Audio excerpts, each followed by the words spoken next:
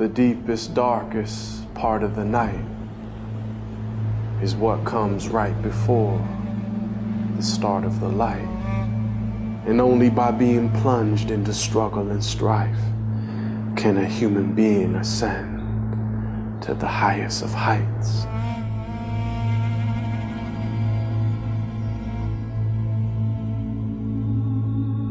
The 10th year was a very difficult year for the Prophet ﷺ. It was called the year of sorrow, a year in which he lost his beloved wife Khadija. She was the Prophet's first wife, and she believed in him before he even believed in himself. The Prophet ﷺ has been through so much at this point. He has lost his beloved wife, and he also lost his uncle, who he loved very dearly, Abu Talib. Now the aged tribal leader had passed. At last your enemies see opportunity flash. After 3 years of living under siege and sanctions in Mecca, the Prophet had his eyes on the next city, which is the city of Taif, on the top of the hill. So he goes there and he calls for a meeting with the leaders of Taif. And he was met, unfortunately, with a less than favorable response.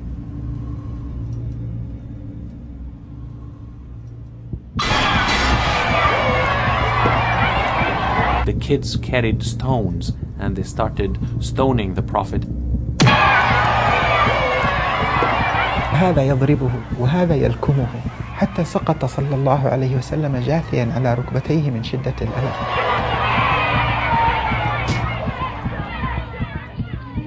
Bloody, bruised, disheartened. He has nowhere to go. This would have broken most people. It would have broken their spirits. At that point, the Prophet then turns in prayer to God.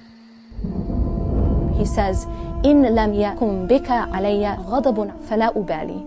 That if you are not displeased with me, then I don't mind. هذا التوجه القلبي منه صلى الله عليه وآله وسلم اهتزت له السماوات.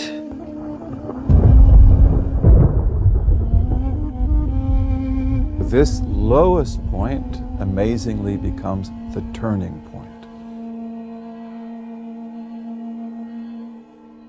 ولقد جاءت آية كبرى، حدث سماوي وتفضل رباني، أسرى الله تعالى بنبيه صلى الله عليه وآله وسلم من المسجد الحرام إلى المسجد الأقصى.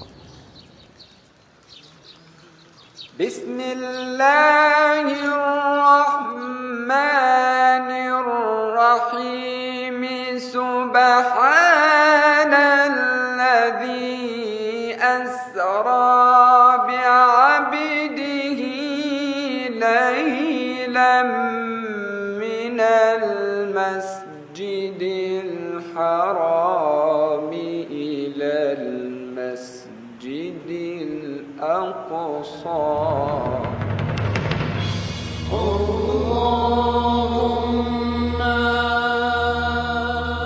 Jesus is there, Moses is there, Abraham is there, Noah is there. All of the great prophets are there.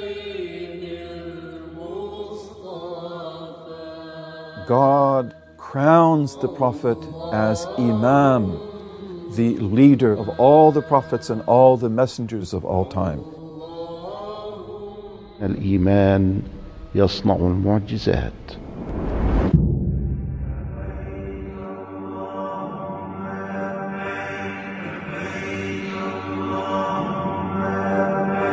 In the holy city of Jerusalem, heaven and earth are the closest. And from here he will go to the summit of the universe.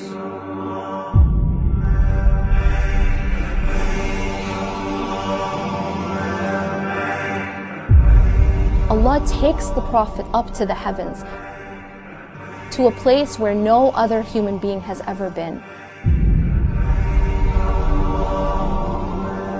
imagine the waves, the feelings, the emotions, the soul, what he felt.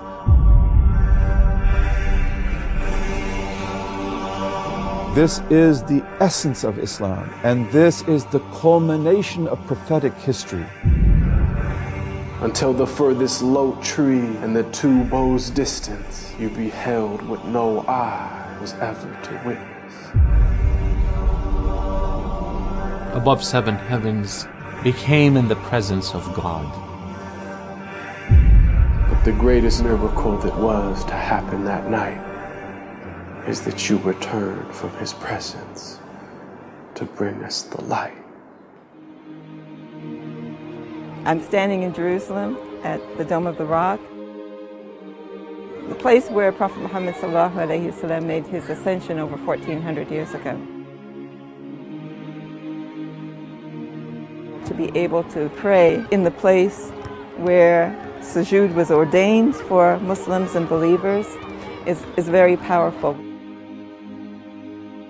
The Prophet once remarked that the mi'raj, the ascension of the believer, is the salat. Meaning, if you want to ascend through the heavens the way the Prophet Muhammad, peace be upon him, did, then you ascend through that prayer. Allah puts Muslims in the position of great difficulty and then uses that as an occasion for them to rise.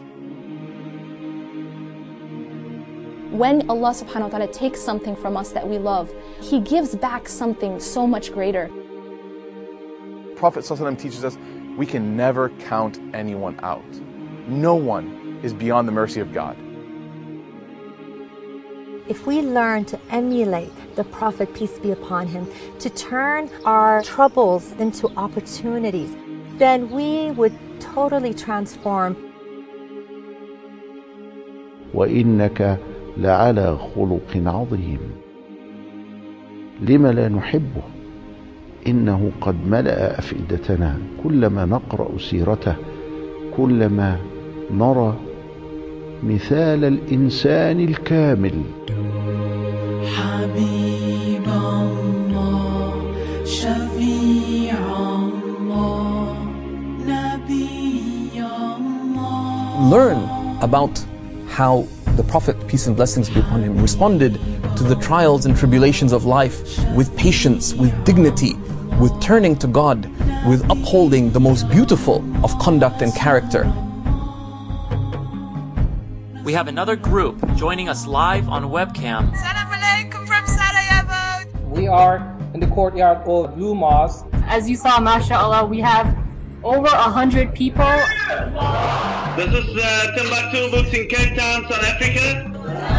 Assalamu alaikum from Dubai. Assalamu alaikum from Copenhagen, Denmark. Wow, look at this huge group in Egypt. Assalamu alaikum, all the way from Hong Kong.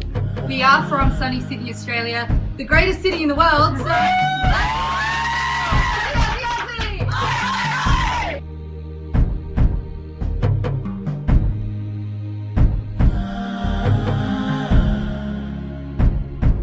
Assalamu alaikum wa rahmatullah. This is Faraz Rabbani. I'm Yasmin Mujahid. I am Imam Alauddin Al-Bakri. This is Imam Zayd Shakir. This is your brother Omar Sulaiman. My name is Baraka Blue. This is Yahya Rodis. This is your brother Hussein Kamani. My name is Noman Ali Khan. My name is Raif. This is Usama Mechanic. This is your brother Imam Tahir Anwar. This is Hassan Al-Ashhab. This is Nadir Khan. This is Hala Banani. My name is Afroz Ali. Ali ibn Abdurrahman Al-Jifri. My name is Azhar Usman. My name is Dalia Mogahid. This is Walid Mus'ad. Ali Juma. مفتي الديار المصري. My name is Umar Farouk Abdullah. This is Abdul Nasser Jangda. Osama Al-Sayyid Al-Azhari. I'm Taiba Taylor. Assalamu alaikum wa rahmatullah. It's your brother Abdul Murphy. This webcast is about transformation through tribulation, how the Prophet, peace be upon him, responded, and how we can respond to those tribulations to cause a beautiful transformation in our own lives. I'll see you guys inshallah on the webcasts. Please register at celebratemercy.com. Register as an individual, register as a family, register as a group, and learn more about the life and the character of our beloved Prophet Muhammad sallallahu alaihi wasallam. Please watch and support the Celebrate Mercy project. It's a very good project.